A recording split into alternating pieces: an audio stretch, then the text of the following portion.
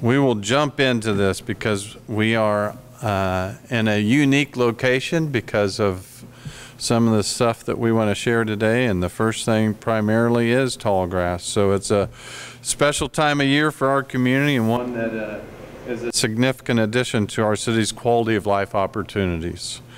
Next Wednesday, October 17th, kicks off the 16th annual Tallgrass Film Festival, a stubbornly independent celebration of film featuring 190 of the best independent films around the world. So I have the pleasure of speaking again at the opening night reception for the third year in a row. And it's one of my favorite events because it pairs a great quality of life amenity with the arts and chance to showcase our city to a wide variety of out-of-town guests. And this year will certainly be the same. So next Wednesday, the opening film is a lighthearted documentary about former David Letterman writer Steve Young called Bathtubs Over Broadway. Steve Young himself will be in attendance, as well as director Dave Weissenant. Friday night gala film will feature a documentary about musician and Wichitan Rudy Love and his impact on the music industry. Following the film will be a live performance by Rudy Love and his family band at the post-screening gala party on Friday evening. Martin Starr from HBO Silicon Valley will be attending the festival Sunday to accept the Soaring Talent Award. And Pam Grier, best known for her portrayal of Foxy Brown in the 70s, or as Quentin Tarantino's Jackie Brown, will be in attendance to accept the 2018 Ad Astra Award. And those are just a couple of the big names who will be hanging around for the Wichita Film Festival. So you can see how proud we are of our Wichita Film Festival. Tallgrass is lucky to be under the leadership of Paul Melroy. Paul comes to Tallgrass Film Association with significant not-for-profit arts administration experience and particularly strong financial background, as he started his career as a commercial banker. Don't hold that against him. He spent the better part of 2 decades with the Atlanta Opera, starting as the organization's business manager and rising to become its managing director. Most recently, he was the executive director of the Tropic Cinema in Key West, a unique art house cinema.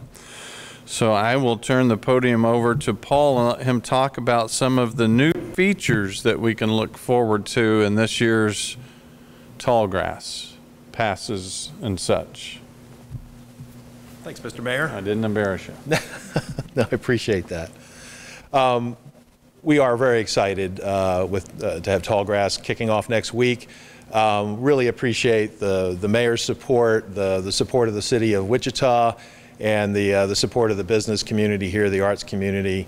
It's really a terrific thing here. This is a very special festival. As you may know, it's considered to be one of the best film festivals in the country. It's a wonderful opportunity to show off Wichita. We have people coming from not only all over the country, but from around the world. We even have a filmmaker coming from Afghanistan this year. It's a great chance to show off Wichita and to do what we do really well, which is present great films. We've got, as the mayor mentioned, almost 200 films this year. And we're screening films that derived from about 2,000 different submissions. So we had to wade through a lot of films to get to this, but we think we have a great lineup this year.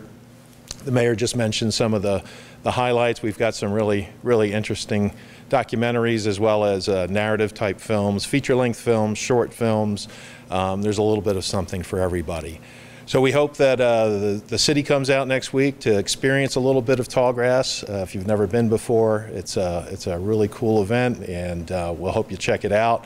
And we hope that you'll help all our visitors feel welcome here. Well, like I said, we have people coming from all over the world, and we hope you'll offer the same hospitality to them that everyone's offered to me. I'm pretty new here, and I've just had a great experience coming to Wichita. So anyway, appreciate having the chance to chat with everybody about this. And again, thank you, Mr. Mayor. Appreciate it. Thank you. Thank you very much. He's very modest. His staff told me that he is making some changes this year, and besides the pass that you can get for the duration of the film festival, they're introducing some new day passes this year. That's right. So I hope, because of this new day pass, it will inspire a few additional. If it works out, we're going to call them Paul passes. Maybe not. So thank you, Paul, and the festival. So another event that we want to cover today, and that we've been talking about, and it's the Say Farewell to the Lawrence-Dumont Stadium, and it will be held this Saturday from 2:30 to 8:30. We'll have an exhibition game, weather permitting, with some celebrities playing on both sides of the field, a showing of the film For the Love of the Game, food trucks, local band, the Astronauts, and so much more. Also, don't want to forget that if you want to purchase a seat, you can come by earlier that day at 9 a.m. Seats start for just as little as $5. Bring cash, because we're only taking cash. And we're asking that you maybe bring some wrenches and a screwdriver so you can be able to take the seat with you. We certainly couldn't have put this event on without great help from some outstanding sponsors: Waste Connections, Shrek Financial, and Farmers Insurance. And so I want to give the opportunity for those folks to come up and visit. And we'll start off with, I think, Waste Connections. Is that? No? Not here today. We won't start off with them. We'll throw them aside. And so Shrek? How about Shrek first? They really didn't give me much here to work with. Well, that's okay. Thank you, Mr. Mayor. We appreciate. Thank you. Thank you.